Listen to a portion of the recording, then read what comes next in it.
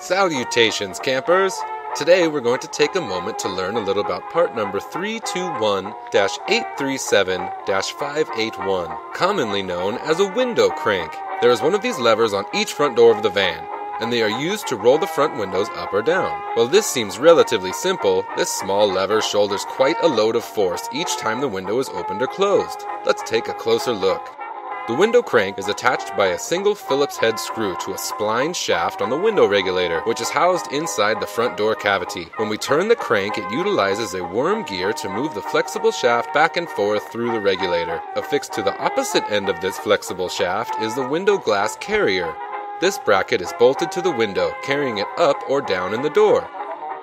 Here we can see that this flexible shaft must move through a path of some resistance. These bends in the regulator and the engaging worm drive are all spots that require a bit of extra force to be put on the crank lever. As long as our regulator stays clean and free of debris, however, our window will operate fluidly.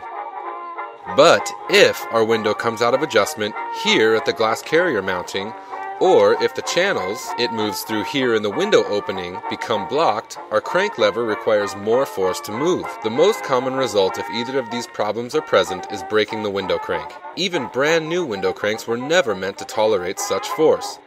We are unable to sell our window cranks with a warranty for this very reason. We hope this brief crash course regarding the ups and downs of windows helps keep you and your van rolling smoothly.